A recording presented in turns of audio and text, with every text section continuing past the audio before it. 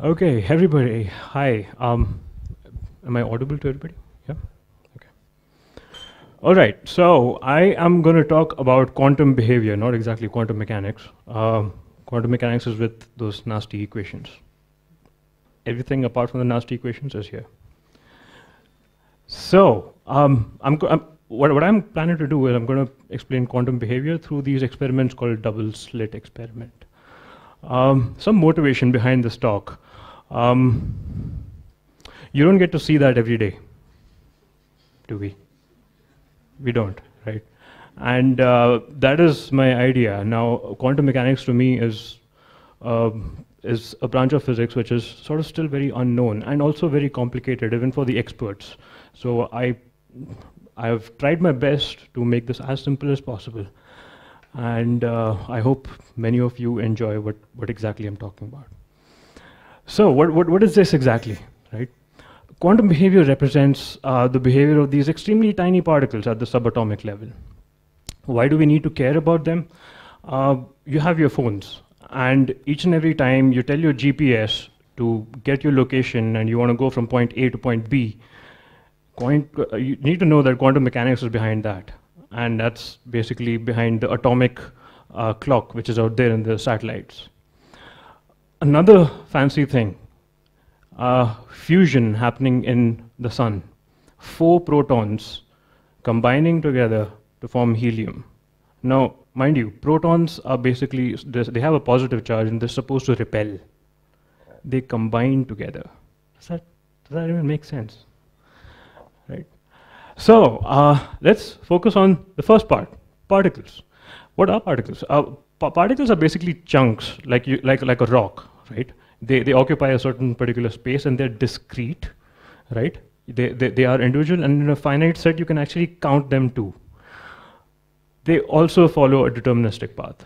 Now, it's again based on intuition. You also have mass, you have velocity, so you can figure out where the particle would go through the Newton's laws, right? Then we move on to wave, right? Wave, on the other hand, is continuous. There's no start or end, depending on the source. Wait. So we have that set. It's a combination of highs and lows. So what do you mean by highs and lows? These things go up and down and up and down. The up part is high and the down part is down. Low, sorry, yeah. And there's another thing called wavelength, which is, as the word suggests, the length of the wave. 2 highs together is the wavelength. Because it's continuous, you don't know the start and end. Where do you go? The next thing is that it makes an interference pattern. What exactly does that mean? We'll see about it right now. So when high and a low wave interact, they get nothing. You get 0. And the constructive interference is when 2 high waves interact and give an even bigger higher wave, right? Now, if this wave pattern were here, and there are 2 sources, you see these white things, those are the places where there is destructive interference. There's absolutely no intensity at all. And the colored ones, of course, are the constructive ones. So now that we know about particles and wave, quantum mechanics says that there's a dual nature, that things can exist as a particle and a wave. What does that really mean? It's very unintuitive, right? So we do this experiment with particles, and in this case, let's say bullets, okay? And the setup is extremely simple. It's a double slit experiment, so there are 2 slits, slit 1 and 2, and this is a gun. This is not a great gun. It doesn't have much accuracy, so the bullets can go anywhere it wants, okay? And this is the detector, okay? And the detector will detect the bullets coming to them, and what will happen is that it will make a sound called click, because it's a discrete thing, so it will automatically register that. What happens when only one of the hole is open? You get a distribution of bullets with this P1 right here, and you can see that the peak of this is corresponding to the position of the hole, right? It makes sense, right? Similar is the case with hole 2. And once we have both holes open, you get P1 plus P2. Now math says that if there's an event 1 where the electron goes from, particle goes from hole 1, and this is the distribution P1 of that. The another event, hole 2, the distribution P2 is the resulting thing. When both holes are open, you have P1 plus P2, and that's exactly what is happening. Now, once we have mentioned with particles, we come with wave, right? What exactly does that mean? We have a very similar setup, just that in this case, the detector is going to measure the intensity because it's not discrete, you know. So there's a very noisy buzz around if it can take. You have a wave that passes through hole 1 in this case again, and the intensity pattern is pretty similar to what the probability was for the particle behavior, right? Now we do it with hole 2. We get a similar pattern again. Now what happens when we have both holes open? We form an interference pattern, and that's exactly what we get. Now, I need you guys to know all these things because this is probably the most boring, this was probably the boring part, but now we come to the crux of the situation, because now we're going to do something really awesome. We're going to do the same experiment with electrons, okay? And there. So, similar setup, again, instead of the gun, we have the electron gun. Now, electrons have mass. They're tiny, but they still have mass, and this sort of seem like particles, don't they? Right? So we do a similar setup again. Again, the detector is again clicking all its while whenever it detects an electron. We do a similar step, hole 1, and this is also familiar. When we put both, there's an interference pattern. Does that make sense? What exactly is this? Yes, that was just for the emphasis. So let's analyze this for a bit, right? Electrons are particles, and if they're particles, they're supposed to, this P12 is supposed to be P1 plus P2. That's not the case. Why? Are they behaving like waves here? Are the particles dividing into two and somehow doing some nasty things here to make it into a wave? Let's find out. Let's measure this. So we're going to do this experiment one more time. Similar setup. Okay. But in this case, we have a sensor, and a sensor is light based. Okay. So it's going to see which hole the electron goes from, either hole 1 or hole 2. And each and every time it detects an electron, there's going to be a flash. Okay. So what we see next with the individual holes are pretty intuitive. There's nothing much. But now when we have both holes open, you see the same electron distribution as this. Now it's suddenly behaving like a particle. And we're measuring this. So is there something wrong? Is there something wrong with the measurement, or are we influencing the behavior of the electrons in certain ways? Let's do another smart thing. Let's dim this section. Now when we dim it, we basically have electrons sometimes being detected and sometimes not. Okay, and once that happens, you have a very similar setup. The ones which are seen form this pattern, and ones which are not form this pattern. This is something really crazy, right? Now it's, you see it, it's like a game of hide and seek or peekaboo, right? And each and every time you see it, it's behaving something else, and each and every time you don't, the electrons are behaving something like a wave. What does this exactly mean? Right, that. The consequence is, electron is a particle, okay? And what happens in the actual sense is that we at least theorize through quantum mechanics that there's a particular wave function, and the wave goes like this, okay?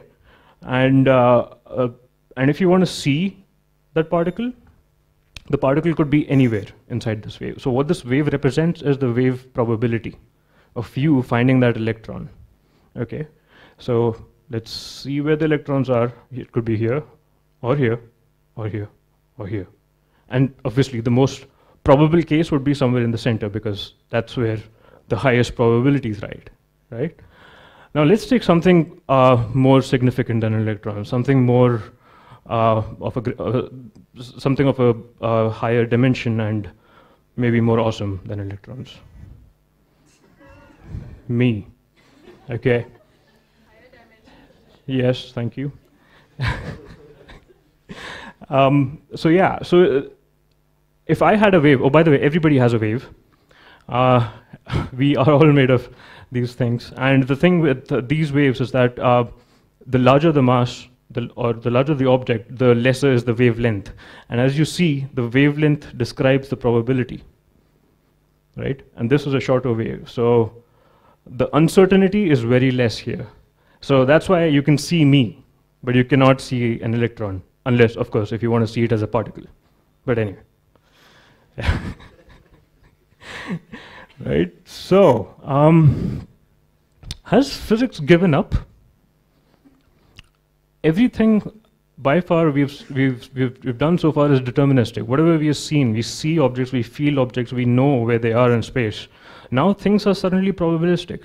And the time you see it, it behaves something completely different. So it has given up in a sense. At least the deterministic part is given up. And we now come to the probability world, where nothing is really certain. And therefore, the law of quantum mechanics, right? And Richard Feynman famously said, like, I think I can safely say that nobody understands quantum mechanics, probably including me. There's, again, a sense of probability there, so mind you. Yeah. So it was mathematically theorized by this guy. This pretty cool guy, Erwin Schrödinger. He probably was not a cat person, but he did some pretty cool stuff with physics. Yeah. Now, how does it really work? Right. There's no machinery behind this.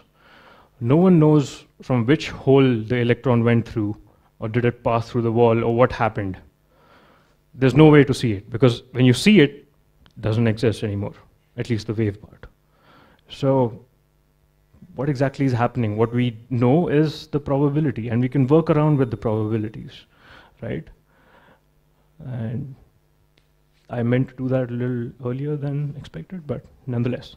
But it's not so bad, right? Because in the end, even if you have a double slit experiment, you know, or rather at least math will tell you that 66% of the electrons will go in the center, right? And you probably don't care about how one single electron travels and so on and so forth. You're probably interested in how 100 electrons in a group travel from point A to point B.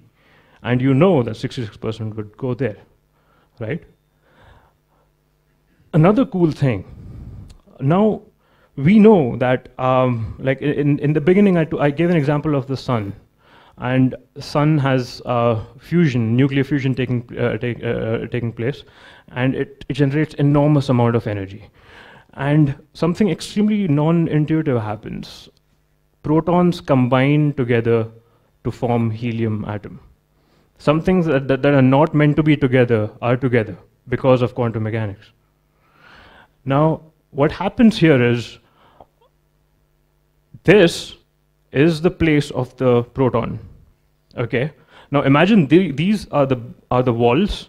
Okay, and protons are right here as described by the wave function, and wave function is right here, right? And there's a very high probability that you'll find a proton here, right? But you also see these tiny blips on the left hand side and the right hand side across the wall, and this is the wall that is separating two protons, that acts as a repulsive force. And well, probability of you finding a proton here is quite high, but then out here it's 1 in 10 raised to the power 28 chances. That's close to 0, but it happens, right? You feel the sun's rays falling on you, and yeah, and this exists, and this is completely mind-boggling. And to me, this is extremely amazing, and I'm not really sure if you're not amazed by this. I'm not really sure what can really amaze you. As of this moment, there's one certain thing in this world of uncertainty. My time is probably up. Thank you all for being here, and 15 times for organizers. Thank you all for all your help in all the departments, right? And it's time for the questions. Thanks.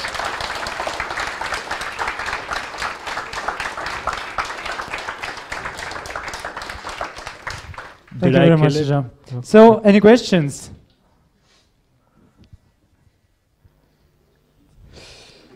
Right. Sure. Oh shit. Why? Okay, I'm completely naive to this field. So, is it just electrons which behave like this, or is it also other subatomic particles which could do this? Because, you know, when they do all these experiments at the Large Hadron Collider, they see some particles. What are they looking at? What is colliding? So, why can you see some of them and not see the others? C is again because of the sensors, but we'll come to that later. Your first question was the electrons, right? No, there are other particles as well. In fact, there's a type of C60 molecule, fullerenes, and it's as big as a sucrose molecule for the biology enthusiasts here. So yeah, this particular thing is again a very size effect, because size represents your wavelength, the probabilistic wavelength, and hence the uncertainty. And more the uncertainty, the more you sort of behave like a wave. You as in the particles. Right. And does that answer your question? Yeah? Okay, great. Okay, any other questions? Yes. So we can say basically that the wave is actually the particle. We can see it as a particle because it has some characteristic movements of a particle.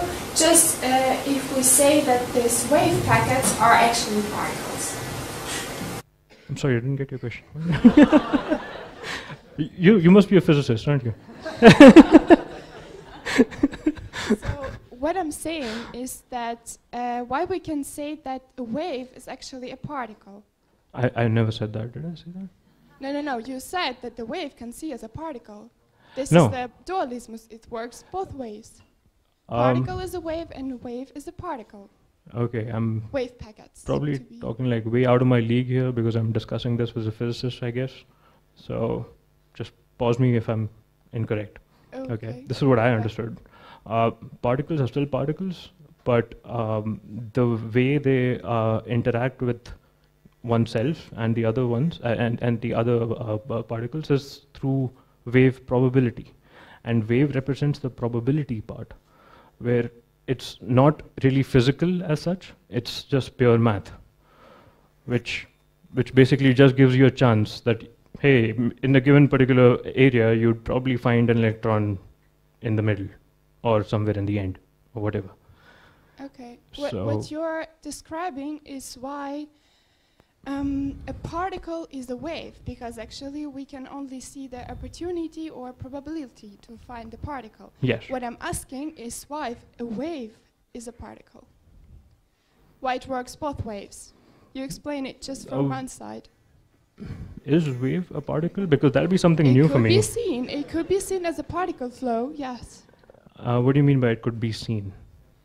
Well, waves Because have when you this- see it, then the wave doesn't exist. No, it's not like it could be seen with your eyes or something. Okay. No. It can be like, I don't know, angenommen. Damn it, I must improve my German skills. Okay. Anyway, we can elaborate Okay, more on okay, this. I will explain it. Yeah. Okay. I mean, like, just to say something, I don't know, maybe some hint. Maybe you should mention the uncertain principle, and then you also should mention that the quantum mechanics is based on quantized. To be honest, that was a part of the presentation, but I was sort of nervous and then I just skipped it up. The doubt arise from this Yes. fact that we are not distinguished between what you know. your presentation about quantum behavior and then all the story about quantized stuff and everything, like you can also do the same with photon, no? You say, okay, the photon is a wavelength, but then I can see it as a particle if I say that the energy can be quantized, and then you can define a particle, and then this also. Yeah, that's true. But this is another. Yeah, this is another. Yeah. Yeah, I understand. Thanks. Yeah. Anyway, Shehjar, what I like the most about your presentation is your positive attitude. I spoke about probabilities. That's nothing positive. But you spoke very positively about it. Okay. Yeah, you know the world of uncertainty, but we go on. Yeah, we never give up. Yeah. So actually, my question is, what are you going to do with all this stuff? I'm just going to go home and sit, relax, and probably have a beer. No, but so I am an avid physics follower. I am not studying physics, but I do things on my own. And to me, sharing knowledge, as you said, is a really important thing. And if I am able to generate even a quantum of interest in this, it'll be fantastic. It'll be great. Definitely. Yeah. Thank you very much, Shehjar. Thanks.